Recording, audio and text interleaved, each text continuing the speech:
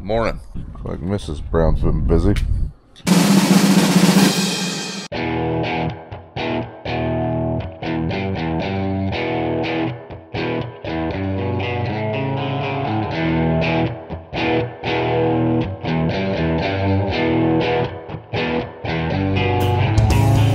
Today we're starting the day off unloading trucks. We came over here to get 2 semis. We're gonna take them over to the depot. We gotta change a battery on a scale head on the grain cart. I don't think we're gonna harvest today. I think we're gonna spend today transferring grain. We have about 40,000 bushel of old corn. We wanna get some of that hauled into Cargill. We wanna get our big bin at the new setup cleaned out. That way we can start filling it with this dry corn. This corn is all dry enough to go directly into the bin. The field's averaging 15.5, and then it ranges anywhere from 13 to 19%, depending on the terrain, but it'll be fine. It's averaging out. That's the plan. Combine's looking a little dirty.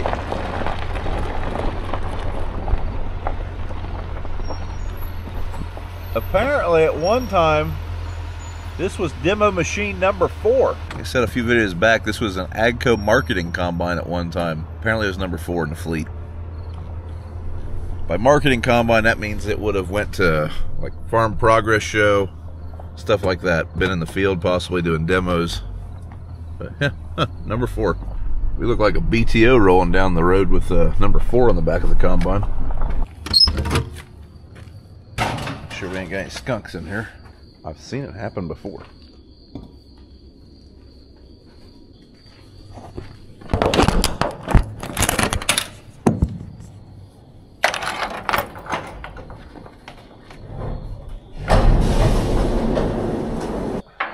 You know what? We're just going to back out and raise. I was wondering if that's what we were raising. Yeah. She's thick.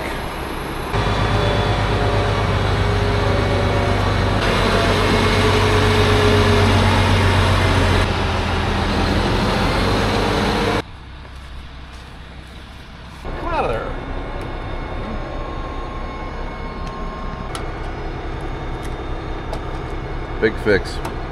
Hopefully that's the hardest thing we have to fix today. Yes. And people say we're not mechanics. Yeah. Jesus. Folks. It's not even 9 o'clock in the morning. We just fixed the grain cart. Oh my God. We're on it. I mean, hell, we're probably billed for 3 hours for this job. Oh yeah. Let's put the lithium back where it came from. Folks, we had not buried the battery. Hey folks, today's video is sponsored by GSI. So while BJ is dumping onto that truck, I'm waiting on him, figured we'd come over here to the old grain facility. I've mentioned multiple times throughout the year that we were updating this place and doing a lot of stuff to it. And then none of that really happened on camera. So I've got a lot of questions wondering, is this project on hold? What's going on? Well, kind of both. So, walk over here. There's our older GSI dryer. That part has been put on hold. We were going to have this all hooked up over here this year. To do that, we were going to have to rip out all this concrete, redo the leg pit, redo the U-trough. All that was going to be redone. And it was going to be awesome. Then it didn't happen. For one thing, the grain market took a massive hit in the past 12 months. And for another thing, actually that's the main problem. Also timing. To do all this concrete over again is going to be kind of a project, and well, we just kind of ran out of time. Like, we needed to be doing that probably in May or June, and we still had grain in all these bins. So that part of the project has been put on hold, but we did work with our GSI dealer, Sims Construction. That's one thing I really like about working. That's one thing that kind of led us to a bunch of GSI products, is great dealer support. They came out and we did flip all of our downspouts on our leg and put in new cushion boxes. So we'll just climb up there and look at them. There's still parts laying everywhere around here. It's kind of a mess, but like I say, this is still going to get redone, just not right now.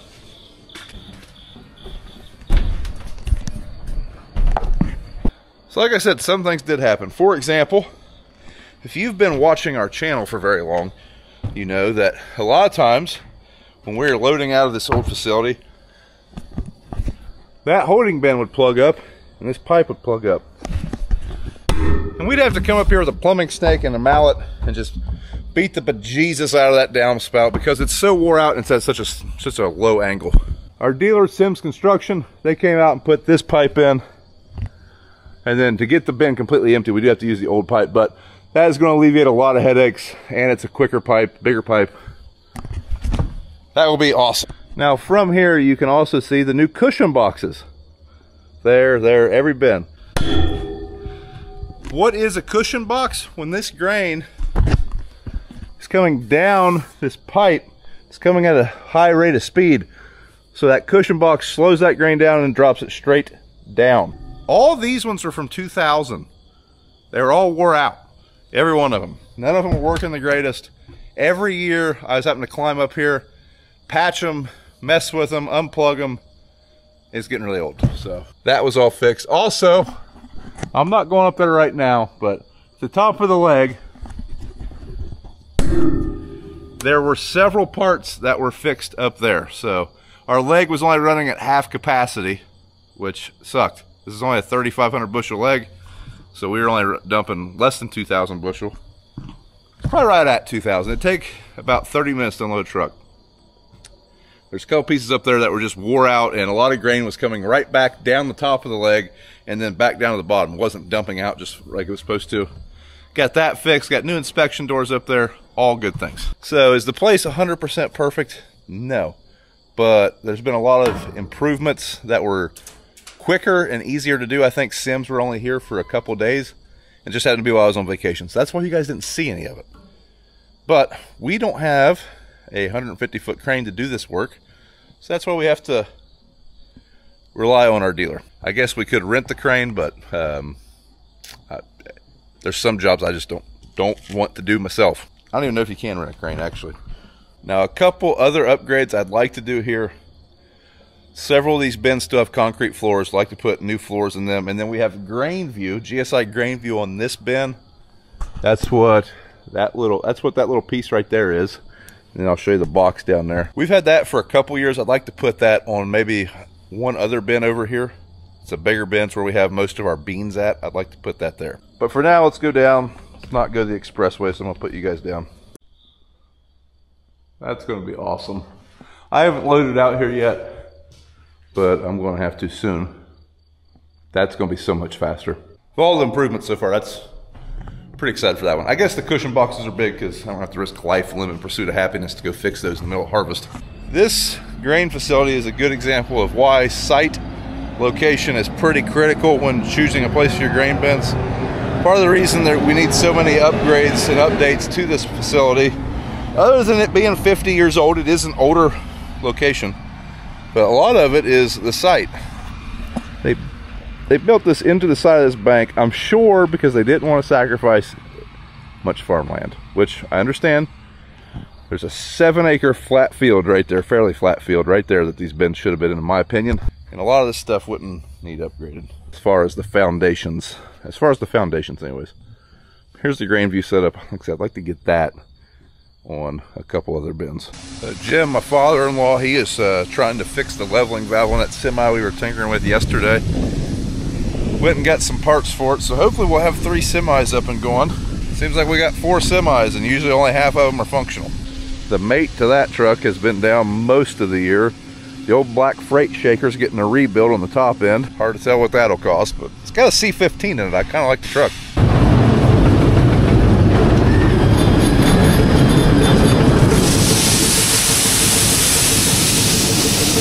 Looking very professional with your shirt tucked, Jim. Yeah, buddy.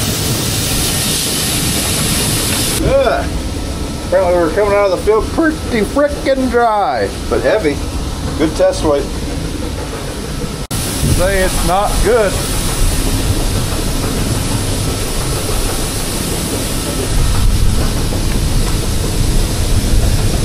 Those hubs have an oil bath in it, and for all that dust to be on that wheel, that has to mean that we've lost some oil. Is that what you'd figure? Obviously the dust just like that rim. Yes. Now this one is not clean. Don't get me wrong, we're not on a mirror finish, but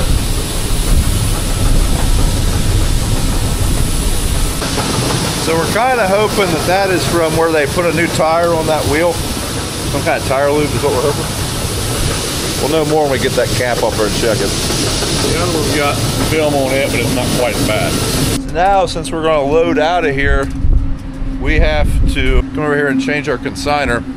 This controls how our grain, where it goes once it hits this leg. I want it to go to the loadout. So, come over here, scoot this frickin' step ladder out of the way, step on this here pedal, and turn this pulley to loadout. Maybe. Went ahead and put a little bit of oil in here. It was a little low. We're going to see if it leaks anymore. That's the one we need to get empty.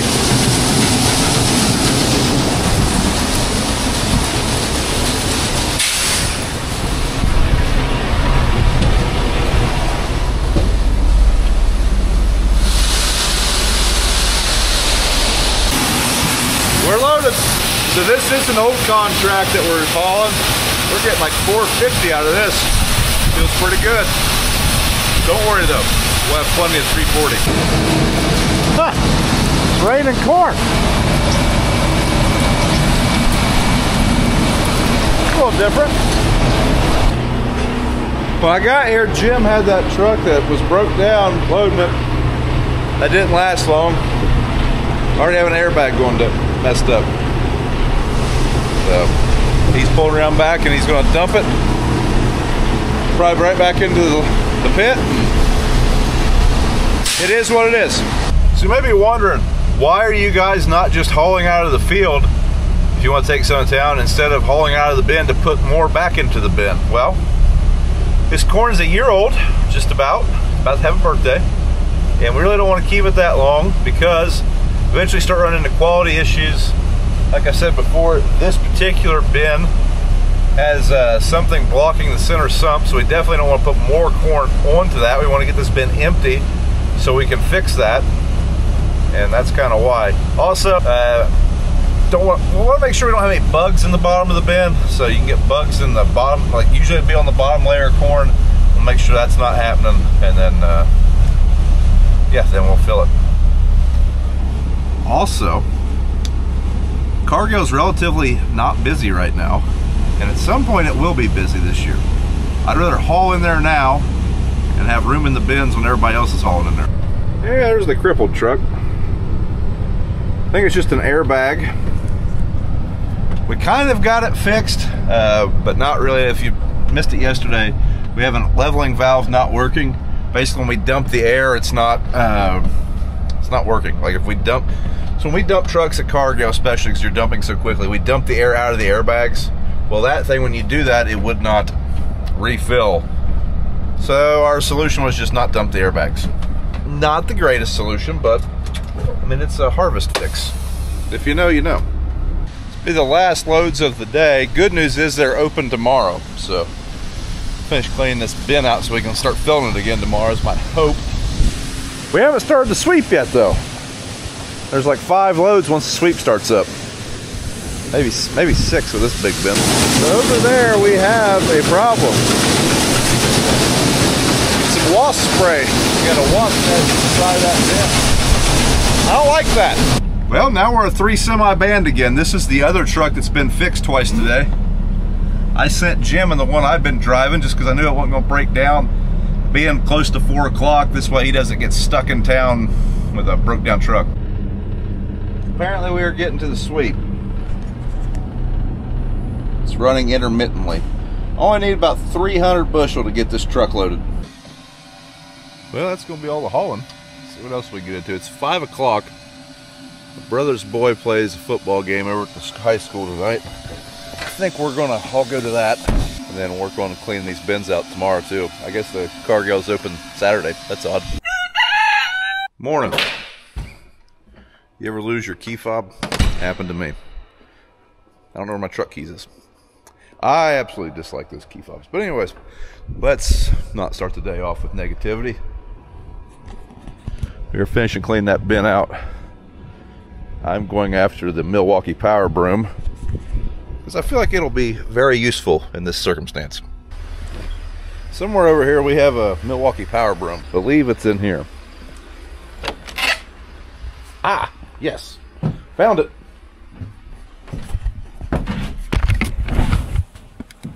It would appear I brought the correct vehicle for this task.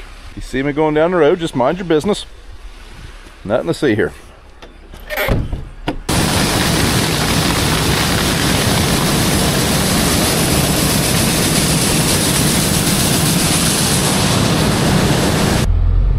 A little busy today. Guess if you're in that line, but we got dry corn, so we're right to the front.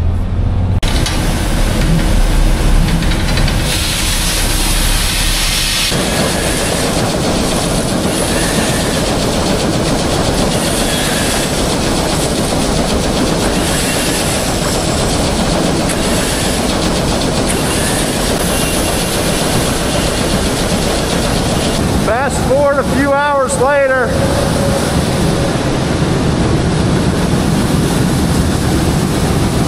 So we'll let the sweep go around one more time and clean that stuff up in the middle. And then we will clean it by hand the best we can. And this bin will be ready to go.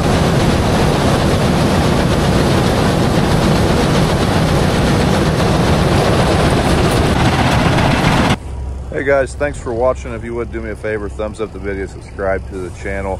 And I promise you, the next videos have a lot more to do with, well, that and a lot less to do with just hauling corn.